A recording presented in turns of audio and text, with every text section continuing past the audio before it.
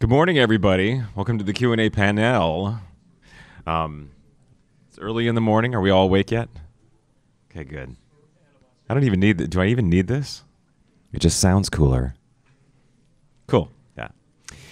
All right. Well, good morning. My name is Ryan Drummond, and most of you know me as the original video game voice of Sonic the Hedgehog from 1998 to 2004. It's been a minute, but still doing the voice today. For those of you who have seen or listened to Sonic and Tails R on YouTube. Been doing that recently, and obviously appearing at conventions all across the country, including Sacramento today and yesterday. So we're here. Does anyone have a question that we can start off with? I knew you would. I knew you wouldn't disappoint me. You started off. What is your first question? Have you ever played the drums? I have played the drums. Isn't that funny? But the reason is not because of my last name. I actually started off, when you're young and they tell you have to start playing an instrument in elementary school. I picked the trumpet because I was just like, it's loud. It's only got 3 buttons. It looks like it's fun to play. And so I tried to play the trumpet, and after about a year of playing the trumpet, I wasn't good at it at all. And I thought, I'm going to do something that's not very musical, but I really liked rhythm, so I took up the drums, and I played those for about 5 years. And then I just went to being just a singer, and I stopped playing instruments. So yeah, I got a little bit of trumpet experience and a little bit of drum experience, but mostly just singing. Yeah, like you. Yeah. Who's got question number 2? Yes, sir. I just want to say thank you so much for coming out. It really means a lot to all of us to see you here in Sacramento. Of course. But yeah, and my question is, when recording for Sonic, what was your favorite moment? What was your favorite line from the series that you recorded? Oh, my favorite line. Well, that's a good question. I've got a few favorite lines, but it's kind of the ones that have lived on in infamy after. I mean, it's been so long, I don't really remember recording them at the time. But, I mean, I've certainly played the games and, the whole, it's going to crash! Ah! Those are humorous to me because I don't remember recording them, but they sure made it in the game. Favorite moment from recording? I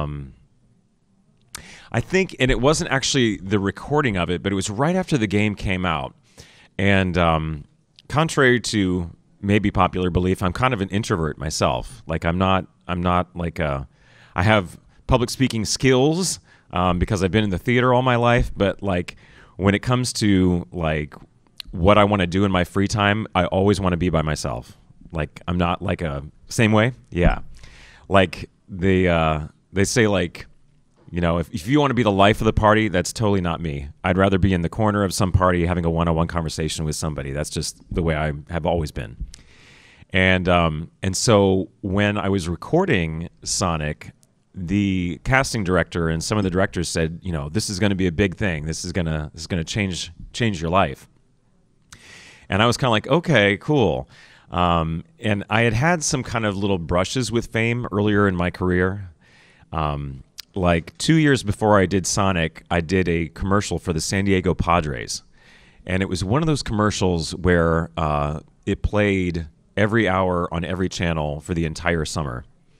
And it was just me talking about how the Padres are on Channel 4. And I was like, there's 4 infielders, 4 bases, even the word itself, baseball, it's 2 4-letter words. And it was all about 4, 4, 4, 4, 4. And so I just shot this commercial on the beach at San Diego, and for the rest of that summer, it was one of those things where I could not go anywhere without people pointing, talking, going, 4, 4, hey, there's the Padres guy, 4, 4, 4.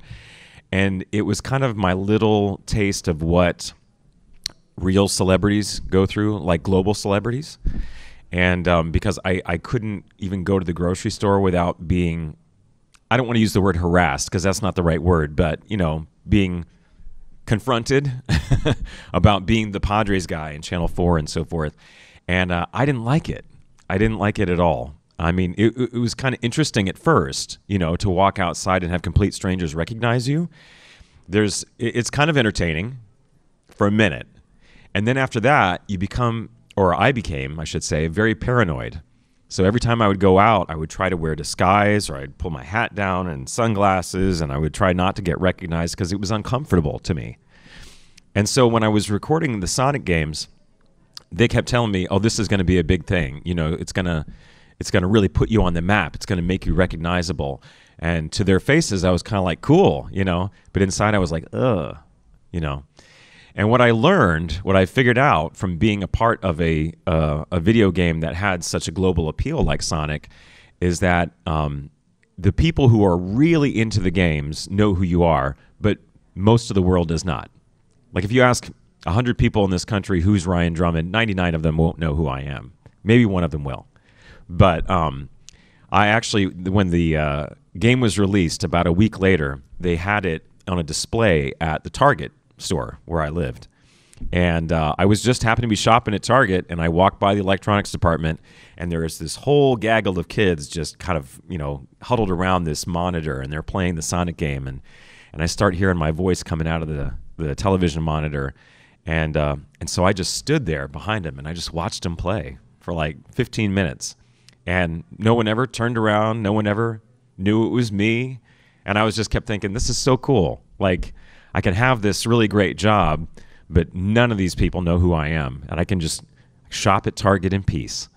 And so that was probably one of the cooler moments where I realized, like, this was going to only change my life in a good way, not in a you'll never be able to have a moment of peace again kind of way. So, yeah, that's one of my favorite parts. That we can all be cool. Everybody in this room will be cool. But once I leave the Scottish Rite Center and go, you know, have dinner over here, no one's going to come over and ask me to sign anything. No one's going to, you know, ask me any questions. It's just going to be normal life, and I love that. Who else has a question? Yes. I got a fun answer, hopefully. I asked Roger Craig Smith, the current voice of Sonic the Hedgehog, his opinion on this. What would you say if Sonic were? I mean, what would you say? What kind of music would Sonic listen to? Ooh, what did Roger say? I'm curious. Speed metal? Yeah, you know what? I hate to borrow Roger's, but that was kind of my thought. I kind of thought something really fast, of course, and what's faster than speed metal? So he'd probably be like a Slayer fan, Motorhead, little Hawkwind, you know, Stormtroopers of Death, you know, just the good light stuff. Yeah, I agree with Roger on that. And you know what's funny? I have actually not met Roger yet. Really? We have never met in real life. We talk and so forth, but I've never met him. So maybe one of these days we'll be at the same convention. It was actually, it was only last year, I think, that Jason and I happened to be at Sonic Revolution in Los Angeles together. And he had his agent and I had a different one, and we just happened to be at the same convention together. And we were surprised at how many people we always kind of thought, he and I always assumed that people were either a fan of my era or a fan of his era. And we were really pleasantly surprised at how many people are fans of both eras, or that grew up, you know, somewhere in the middle. Like they started off playing the games that I was in, they finished playing the games that he was in. And we got such a good reaction from Sonic Revolution in Los Angeles that was when his manager said, "Hey, why don't you get on our team and we'll send you and Jason to all the conventions together." And it's been great.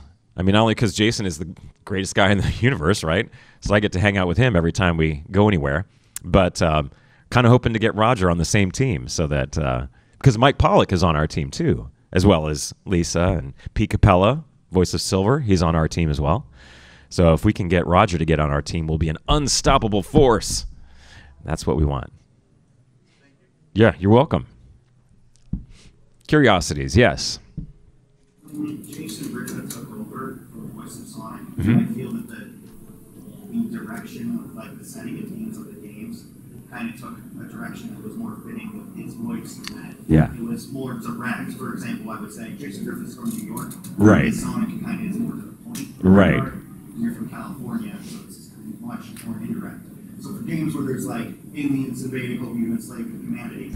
Billy's dying aboard Eggman's battleship, and Eggman's splitting apart the continents of the Earth. Yeah. I think his tone of voice is more fitting for those as opposed to the Sonic Heroes and Sonic Adventure. But my question for you is, if you were to continue voicing Sonic throughout the ages, how would you have done a Werewolf? Because with Jason Griffith, he had to change his voice to be more darker, Right. snarls. Yeah. So I'd love to hear your take on Sonic the Werewolf. Oh, boy. Well, I would think you'd have to be deeper, breathier, snarlier. So maybe something like this. I don't know. Maybe that. Yeah. Something werehoggy. All right. Who else has got something that's been burning through their mind? Yes. I'm guessing you've probably seen the Sonic movies, right? I have, yeah. I'm wondering, are there things that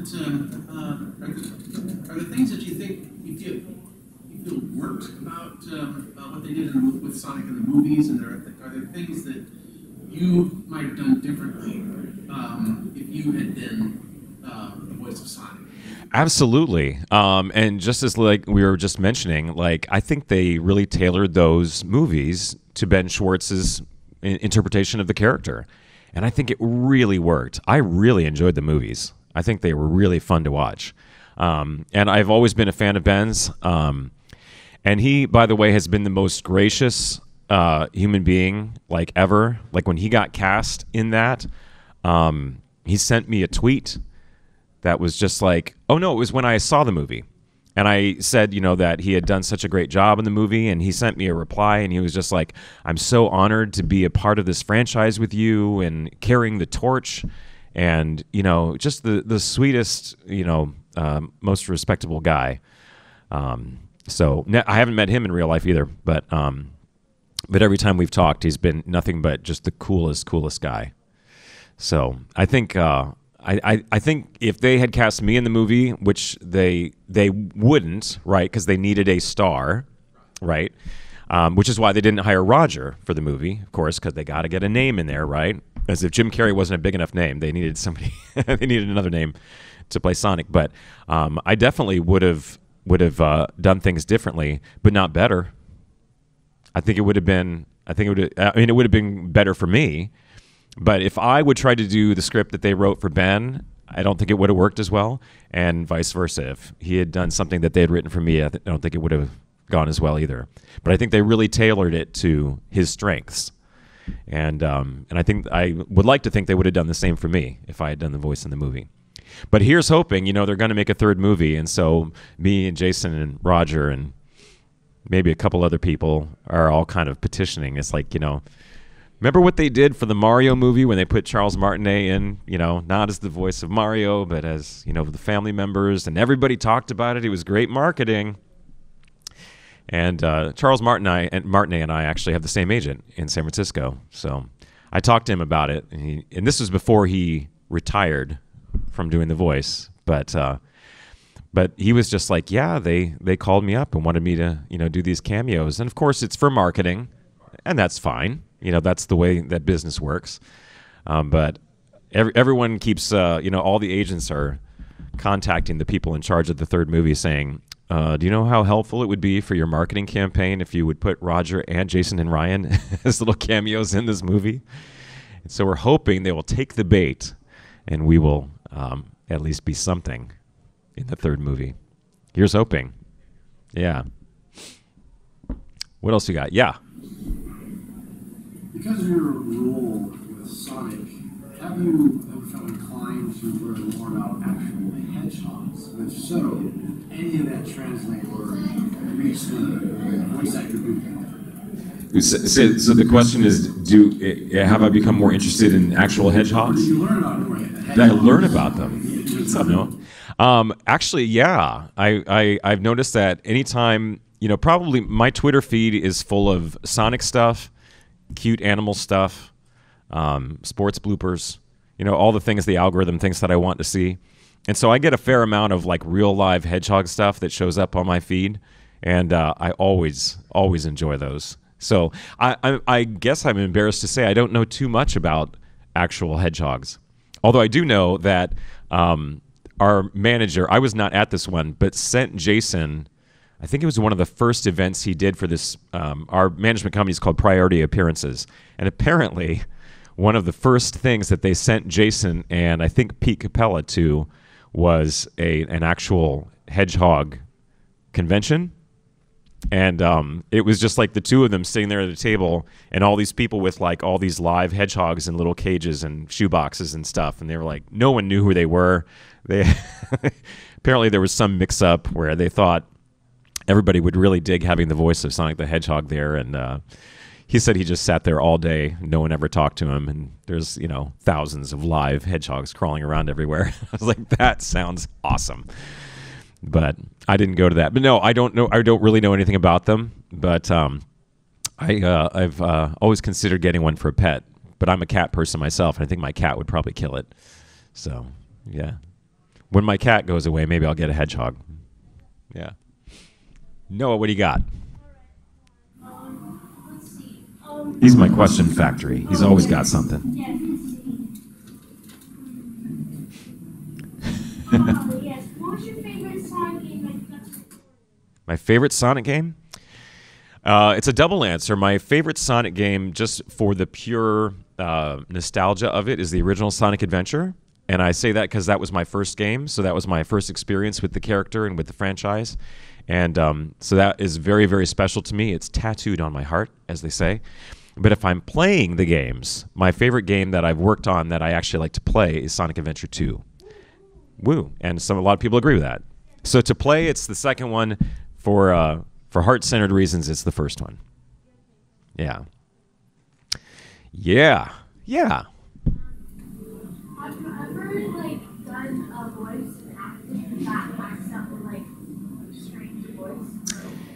Great question. Yeah, for those in the back, she was asking if I'd ever done a voice that actually strained or hurt my voice in some way.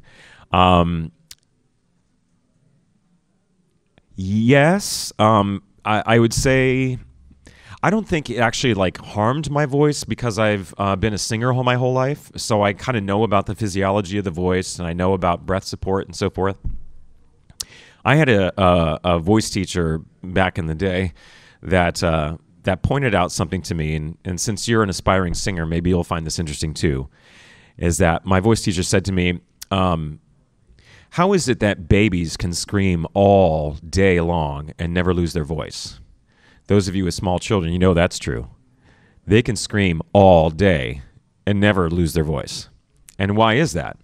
And as it turns out, it's because babies are born knowing how to breathe correctly. And they relax their throat and they breathe correctly. It's just how you're born.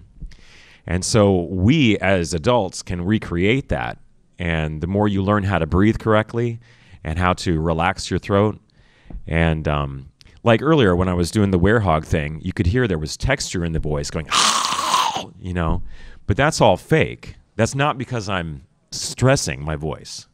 It's all texture that I'm putting on it through the mechanism.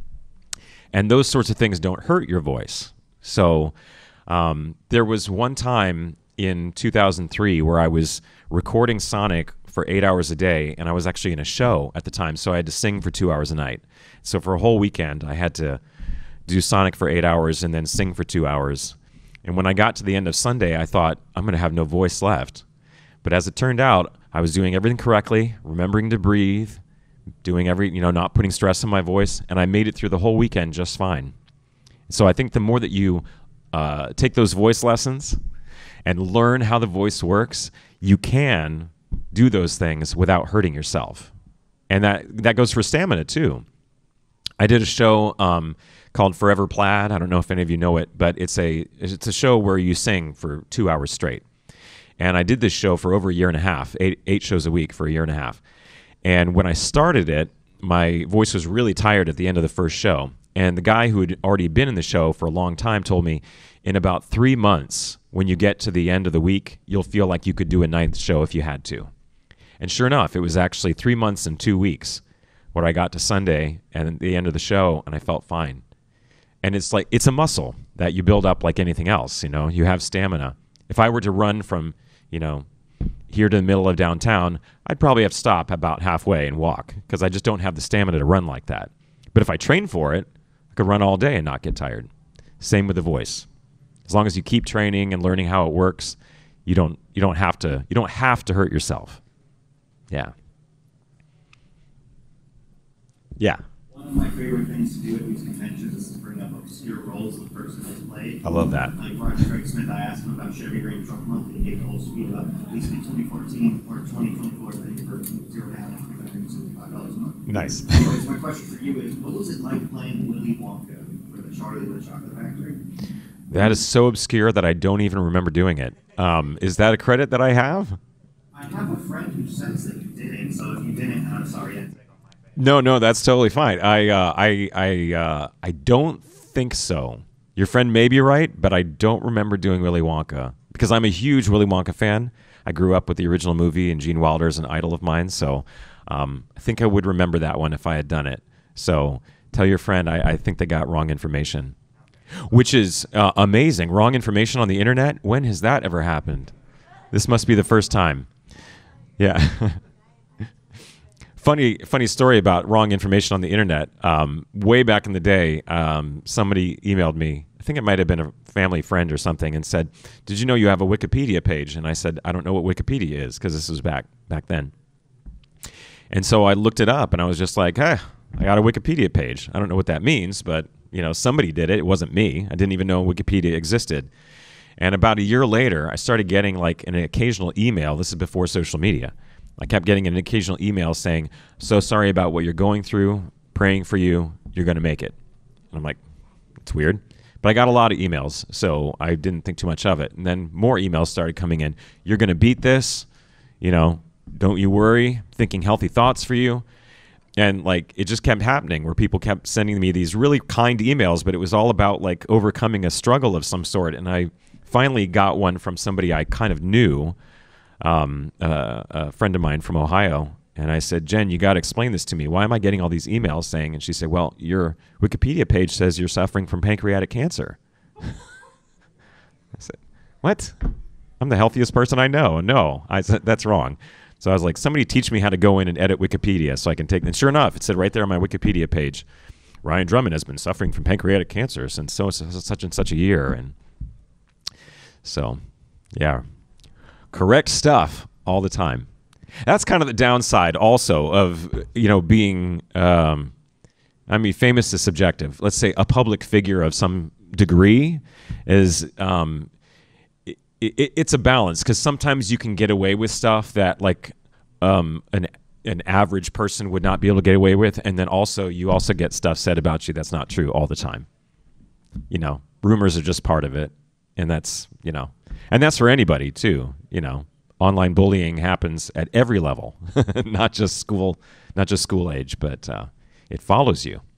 So if you have a recognizable name, you're gonna have crazy stuff said about you. And sometimes it's humorous, and sometimes it's just downright mean. But I went on one of these websites once because a friend of mine had said that it was one of those clickbait articles where it's like how much celebrities are worth. And somebody, an old school friend of mine, had found me on one of them, said, "You should go look that you're actually on this article." And it was, how much celebrities are worth. And I'm all the way down at the bottom of the article, and it said Ryan Drummond.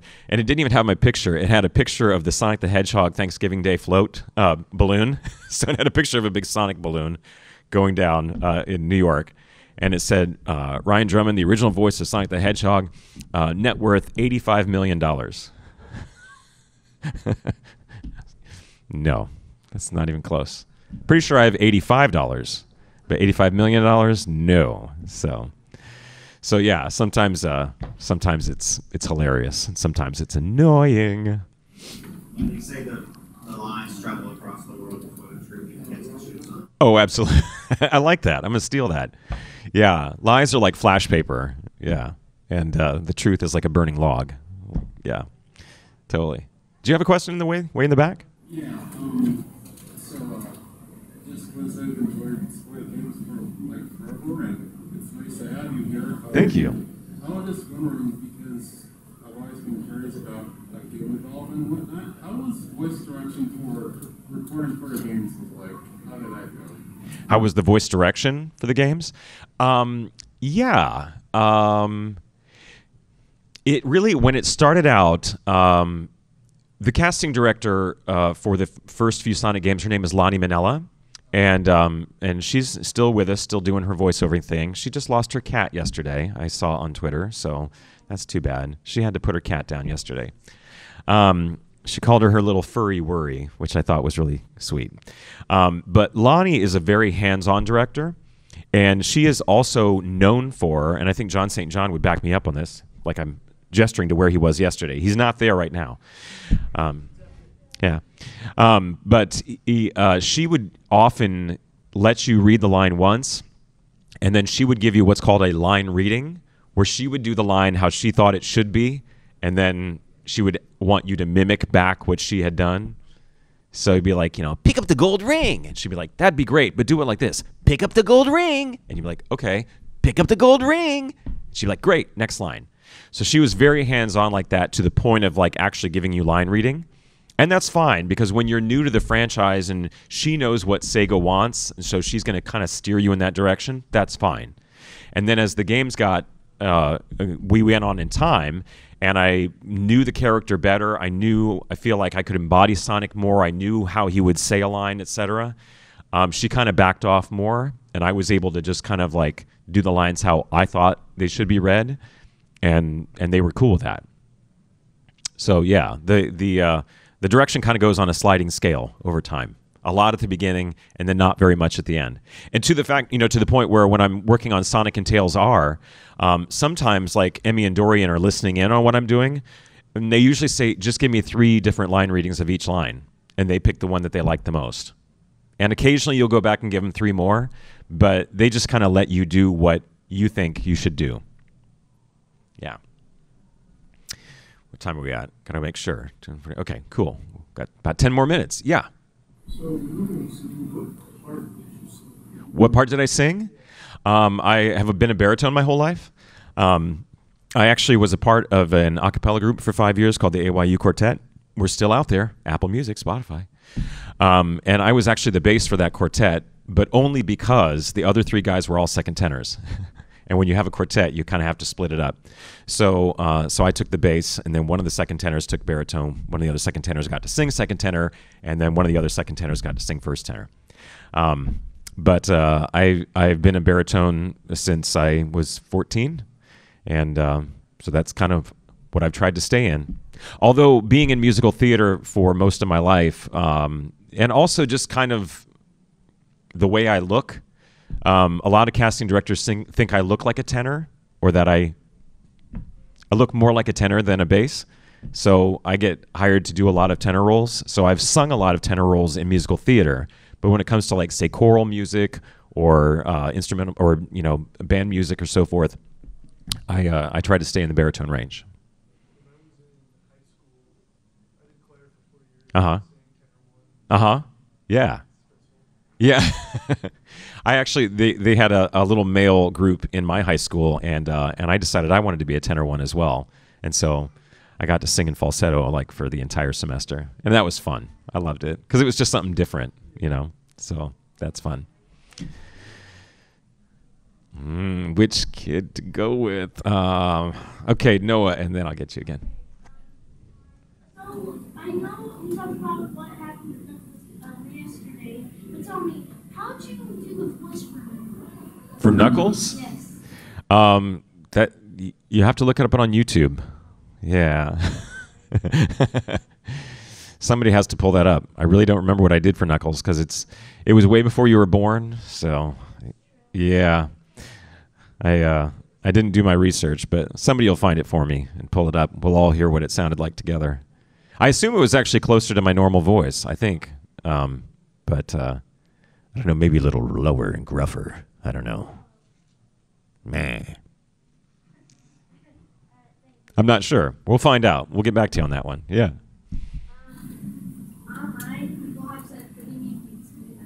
Sure. Sonic, can you say like words of Sure. It's before noon. Try to do the Sonic voice before noon. Listen, People are always going to say negative things about you, but don't listen to them because you know in your heart what a nice person you are. I've known you for at least 24 hours, and I think you're great. So keep going fast, keep your head down, and keep your friends close and your enemies far, far away. Aw, yeah! There you go. Yeah. No one else has any other questions on that. I think it's you. So you did also some voice work, not just for Knuckles, but also for Shadow. Yes. During the final boss fight, when it's like Super Shadow, it's kind of subtle in that I didn't know that it was you. Good. Until someone pointed it out, but now that I hear it, it's like, yeah, that's it. Right. So my question for you is what happened there?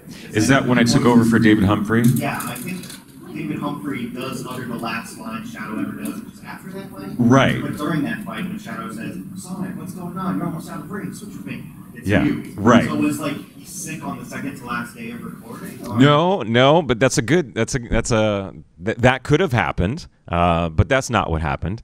Here we're gonna throw a little dirt on Sega. So of course the lines are not recorded linearly, so they're not sequential. So sometimes you'll do, you'll come in and you'll do the final boss battle, and then you'll come in on the last day and do the intro.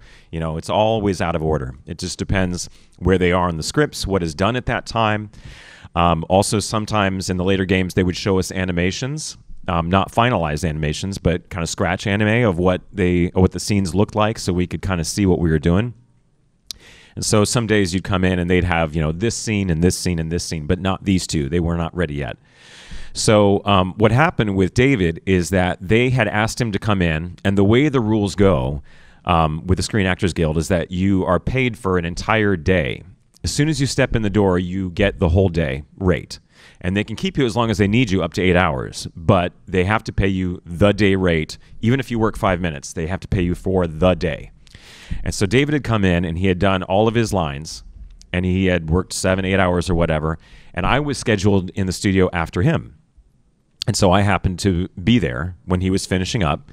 So he finished his time, and he left. And since he had left the building, got in his car, and driven away, that means he had left the property. And so they realized that they had missed those 2 or 3 lines. And Sega was like, we don't want to pay to have David come back in for another day rate to record 3 lines. So in a money-saving move, they asked if I could impersonate David, since I happened to already be there in the studio working on my Sonic stuff. They were like, can you just cover these few lines? And I said, sure, I'll give it a shot.